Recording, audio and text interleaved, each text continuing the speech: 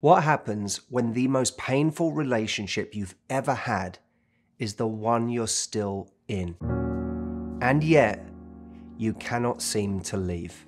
If you're that person, you know how it feels to be with someone who consistently doesn't meet your needs and doesn't just fall short of them, disregards them, gaslights you, and makes you feel insane for wanting or needing those things. Someone who lies to you consistently, and yet something inside you continues to hold on to the hope that one day this person may change, holds on to the idea that you can weather the storm, or that enough therapy will help you get strong enough to deal with it, or help them to change these patterns that have always been there, holds on to the idea that if you could just fix this one thing about this person, you would finally have the life you want with them. I want to give you 7 things that are not only designed to help you in a situation like this, but if you listen to all 7 in order, do not skip ahead in this video, watch it in order, and do not cut this video off halfway, because I have thought about this a great deal in my life.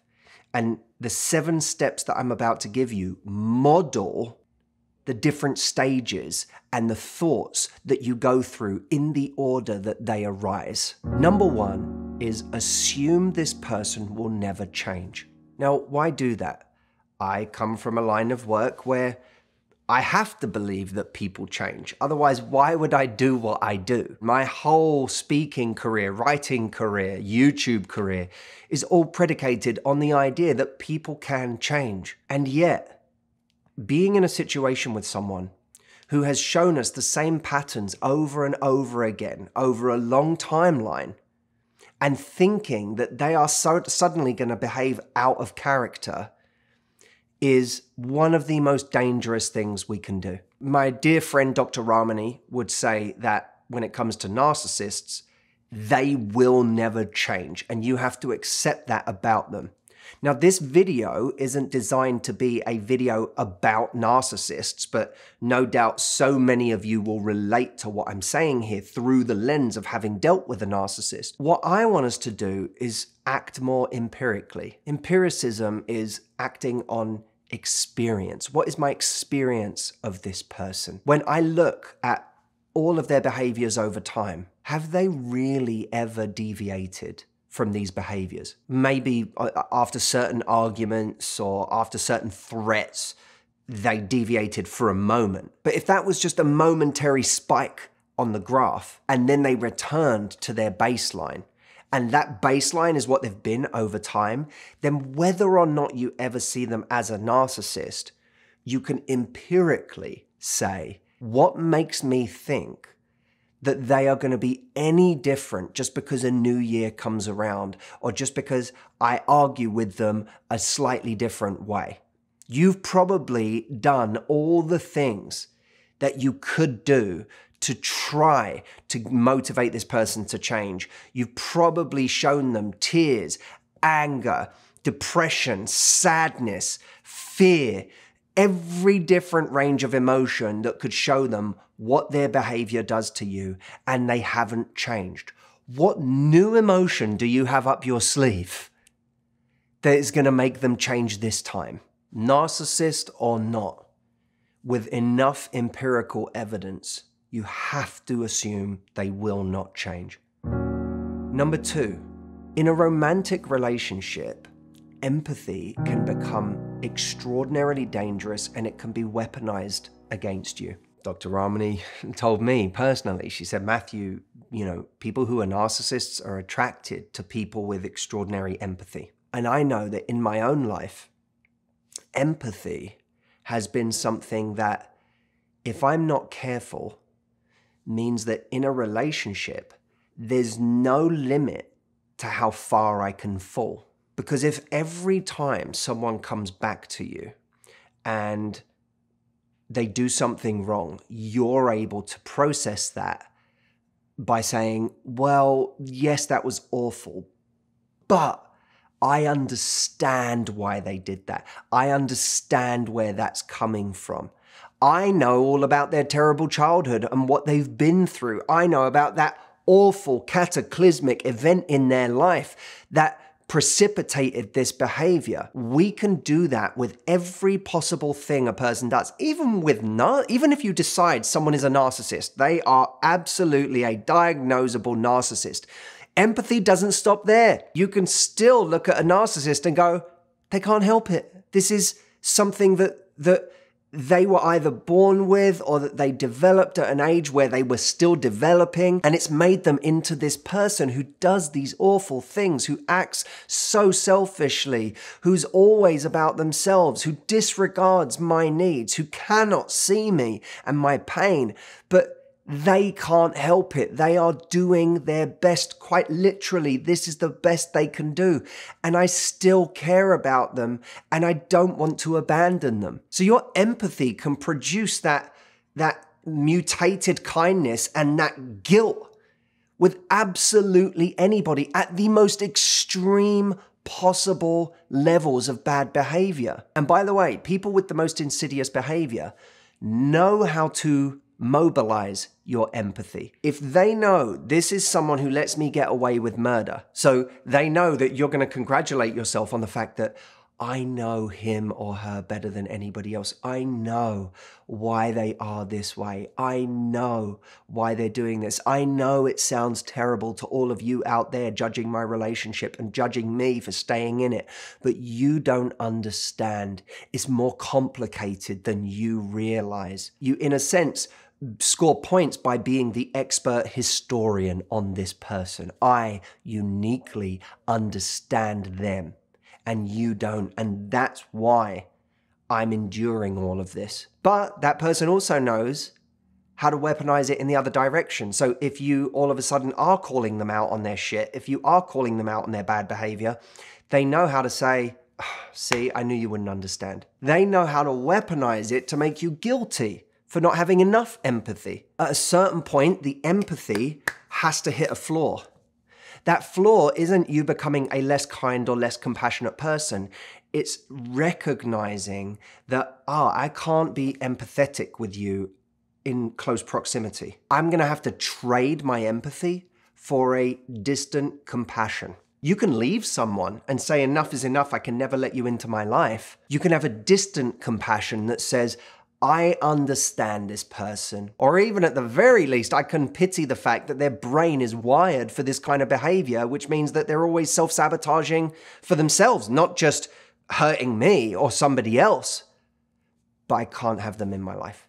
That's the difference. Having empathy for someone doesn't mean keeping them in the kind of proximity where they can do so much damage. And it has to be said, life is complex. There are different kinds of people in our life. You might have a son or a daughter, you might have a best friend, a brother, a sister, a parent who shows these kinds of narcissistic tendencies. In those cases, it might be easier to have them at arm's length in your life where you can still have a kind of relationship with them, but not one that relies on them for anything meaningful and not one that lets them close enough that they can do all of that damage. Romantic relationships are much more binary. You can't have an arm's length romantic relationship, not a truly happy and connected one. When it comes to a romantic partner, you're in or you're out. And if you can't trust that person with your time, your energy, your future, your heart, then it has to be out. Regardless of your level of empathy. Trade your empathy for a distant compassion. Number 3, and here's where it gets really interesting. Do not allow your empathy to become the cover for your fear. You have empathy, and that's part of the reason that you stay. However, we also do a very subtle sleight of hand where we use our empathy, one of our best qualities, to justify our existence in the relationship when really so much of our staying is about our own fears. I'm terrified of losing this person. I'm terrified of being alone. I'm terrified I'll never have this connection again. I'm terrified to admit that I've wasted all of these years with this person. In a sense, our empathy becomes the righteous excuse for avoiding our fears. It's more noble to say, I uniquely understand this person and must stay out of loyalty and care for them than it is to say, I'm terrified of being on my own and that's why I'm staying. Number 4, we have to be willing to light the fuse that blows up our own life. Now, in order to do this, it requires a genuine acceptance of where you actually are. I am alone. I am alone and I'm going to have to meet someone again because I don't have the relationship that I've been telling myself I have for all of these years. Even though I've been in this situation for 10 years and I've been pretending I'm in a working marriage, or I've been pretending that I'm in a functional relationship, I've been pretending I have a future with this person, I am now accepting that I'm 50 and that I'm starting again in this area of my life. I am accepting that I have to let go of the image that all of my friends have of me as someone who's got it together in this area, as someone who's in a happy relationship. I'm going to have to give that up and reset my image with the people that know me and where they think I am in my life. I'm going to have to accept that the years I invested in this relationship were not in service of the relationship and it's continuing into my future. It was in service of my own confidence, of getting to a point of realization where I now understand it was never going to work. I was never going to be happy here. This is acceptance. And I believe that one of the most important gifts of acceptance is that when we accept where we really are, progress actually feels like progress. How do I put this? If you tell everyone that you have 100 grand in the bank, but really you have 20 grand of debt, no matter what you do right now to earn more money, you're not going to feel any progress. Because as far as you're concerned, the image of you is that you have 100 grand in the bank. So even if you wiped that debt out, which would be an amazing thing, you don't feel like you've made any progress compared to that image. If you accept and own where you are, I'm 20 grand in debt, but I'm working on it. Then if you halve that debt, you suddenly feel good. You feel excited because you're like, progress. And as Tony Robbins says, happiness comes from progress, right? It doesn't come from getting everything we want. It comes from feeling like we moved forward. In order to actually feel the gift of progress, we have to start accepting where we really are instead of pretending we're somewhere we're not. Number 5, when you begin to freak out about making this tough choice in your life, your mind will trick you into thinking the status quo isn't so bad. You'll start thinking about everything that's coming, all of the pain that's coming, the grieving, the sleepless nights, the dark nights of the soul, the looking for somebody else, the disappointing dates, the feeling alone, the feeling like you've been set back in your life. All of it will become so overwhelming and scary and dark to you that you will start to convince yourself that where you are isn't so bad and that maybe all of this is just really dramatic. Maybe you just need to have a conversation with the person. Maybe you just need to reiterate your needs. Maybe you just need to go to therapy to learn how to deal with it, how to cope with it, because you don't need to lose this person over this. That would be crazy. You've spent so much of your life with them. They're one of your closest friends, maybe your best friend, your closest companions, your confidant, someone you've been through so much with. Are you really going to give up all of that history, all of that life, all of that investment for the complete unknown? And that is what returns you to the status quo. Which brings us on to number 6. You have to connect with the idea that if you remain where you are, you will never be happy and you will never be at peace. I've had private clients my whole life where anytime we've reached this point in the process, thinking about they've got to blow up their own life, they will start coming back to me and saying, it's just, we are really great together. And I hear them start to resell themselves on the status quo to avoid doing that thing. And then I remind them, I didn't bring this to you. You brought it to me. You didn't come to a session with me and I started poking my nose into your relationship and telling you you were unhappy and telling you that this is what we're going to talk about today.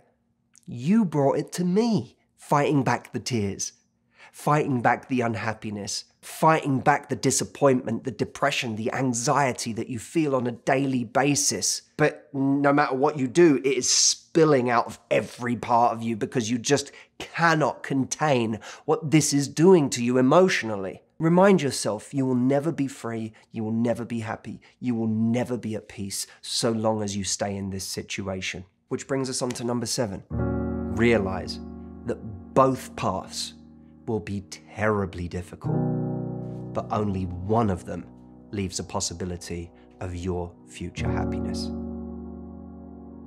If you stay, it's going to be incredibly difficult. If you leave, it's going to be incredibly difficult. But one of those two paths has guaranteed misery, and one of them opens up a world of possibility in terms of your happiness. Either way, it's going to be brutally difficult. Which difficult do you want to choose? Until you face yourself, you will never be out of a situation like this. As we have come to realize in this video, the initial empathy and the martyrdom and the endless capacity for generosity and suffering is all a righteous mask for our own demons, the things that if we do not fix those will always prevent us from leaving, will keep us a prisoner in this relationship.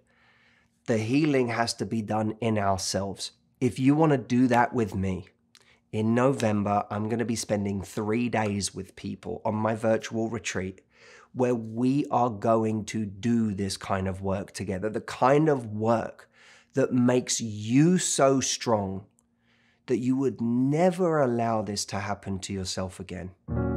That you will finally get the courage and the confidence to move into a new chapter of your life without being paralyzed where you stand by fear. Go to mhvirtualretreat.com to learn more. And look, whether you do this with me or with somebody else, know that it has to be done. I know of what I speak in this area. I have seen the wasted lives and the regret that comes with that, at knowing you could have had so much more happiness and so much more peace in your life, but you kept yourself a prisoner all of that time. If you are in this situation, there is nothing more important than coming to the realizations that we're talking about in this video. I hope to see you on the retreat. But if nothing else, I look forward to seeing you in the next video.